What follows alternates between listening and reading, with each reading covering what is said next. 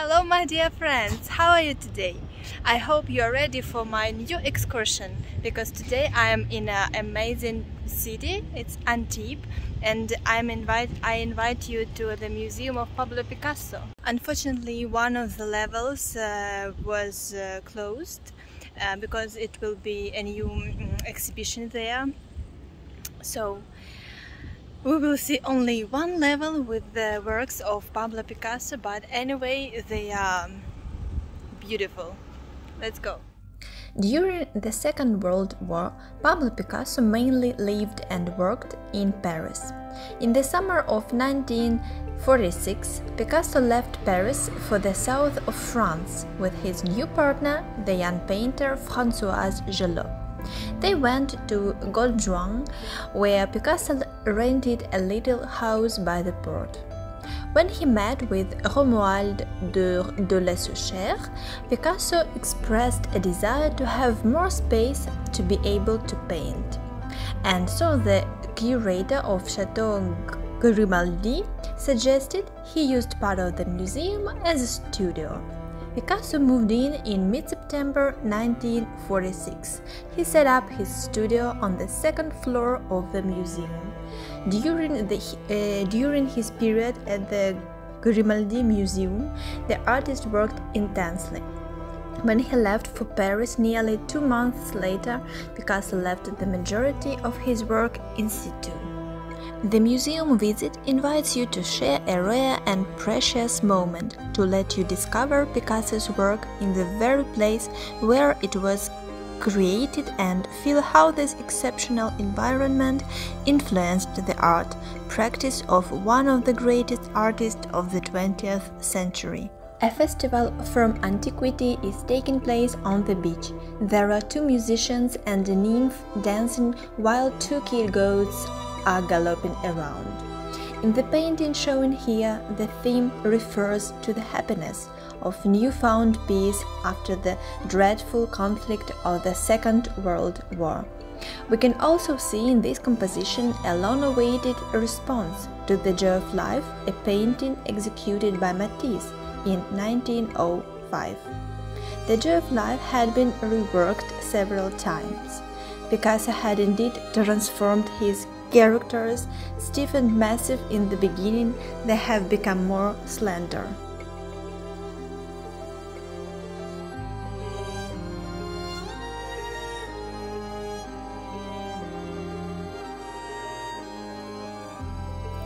It's hard at first glance to see here the portrait of a fisherman or mariner, who Picasso must have glimpsed at the port, sitting with his legs crossed, head tilted forward and gobbling up a sea urchin.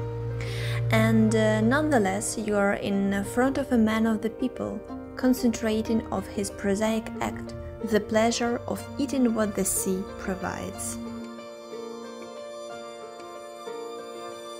During his stay at the museum, Picasso, along with Michel Simon, found a little wounded owl. The artist looked after it until it was better and decided to keep it. Here it's represented along with another important element related to his time in Antibes, sea urchins, shown in 3 different ways on the white form of the plate. Picasso made this still life when he first arrived at the castle. As Françoise Gelot explained, Picasso was trying to capture the atmosphere of the place. Most of all, he talked about the white light in Antibes that glorified forms rather than color. It is true that in this composition, Picasso has given the objects a simplified and geometric formal perfection. It is certainly the light that constructs this still life. The objects are placed in a beam of light coming from a strongly emphasized star-shaped source.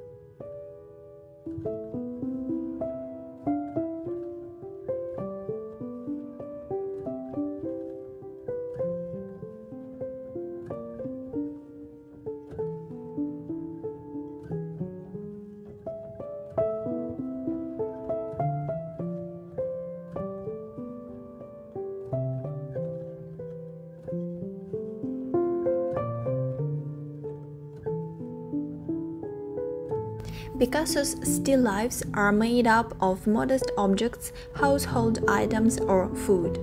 These things offer a veritable vocabulary of forms and images that express the painter's thoughts. In Antibes, these forms were elliptical and geometric, but they also testified to Picasso's daily life and his joy at rediscovering the taste of the Mediterranean and evoke the happiness of the afterwar period. This is what Françoise Gillot said about the series painted mostly on recycled canvases. The little painted canvases with their variety of fish, octopus, and other seafood are inspired by meals in the port at Antibes or the port in Goljuan, where you can find these dishes. But more than anything, all of these octopuses and fish came from the Mediterranean, so dear to his heart.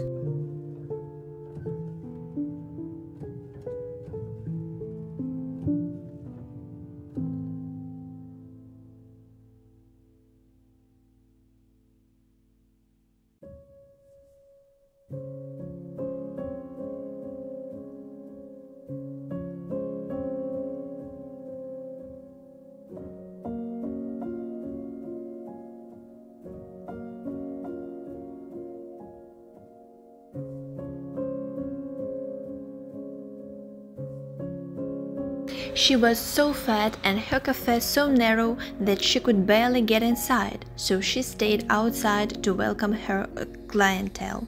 She had a funny little turned-up nose sticking out from under the peak of a huge man's cap. This was how Françoise Gillot described the sea urchin seller you see in front of you in her book. In Antibes, Picasso increasingly developed his taste for simplification and the geometrization of forms, and this is especially true in his series of large still lifes on plywood. The tension between reality and painting is omnipresent here. As he himself said, nature can only be translated into painting by using signs, but you can't invent a sign. You have to really aim for a resemblance to end up with a sign.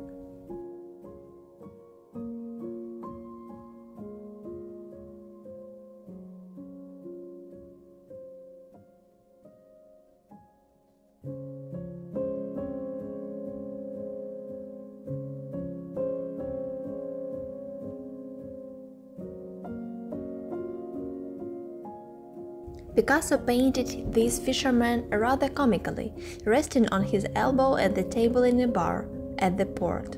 He has fallen asleep like this, with his head tilted, his nose in the air, and we can almost hear him snoring. One of his arms is hanging down the side of his body, the other resting on the table and holding up the weight of his head.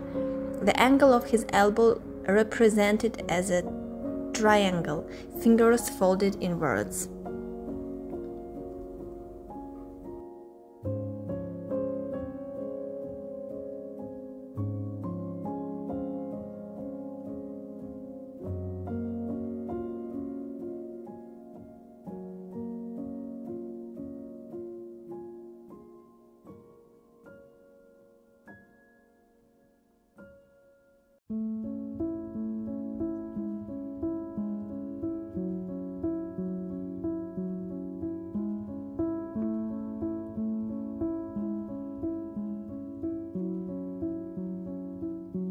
The painting you are looking at now is unique in Picasso's work, and not without good reason. It was the first and only time that the painter worked on the figure of Ulysses. A key character in Homer's Odyssey, the Greek hero went through many adventures that stopped him from getting back home. Here, Picasso represents one of these episodes, the one where the hero sails close to the island of mermaids. A careful and sly man, Ulysses was aware of the risk he was taking, and so he asked his sailors to tie him to the mast. so that he could listen to the mermaids' enchanting and deadly song in safety. In just 3 days, by the artist, this large composition was a commission from the museum's curator. But watch out, this is not a canvas, because Picasso painted Ulysses and the mermaids on 3 panels of fibrous cement and covered up the screw holes with paint. These 2 sculptures were inspired by Marie-Thérèse Voltaire, who was Picasso's lover at that time. Her beauty incited the artist to work with rounded forms, full of softness and sensuality.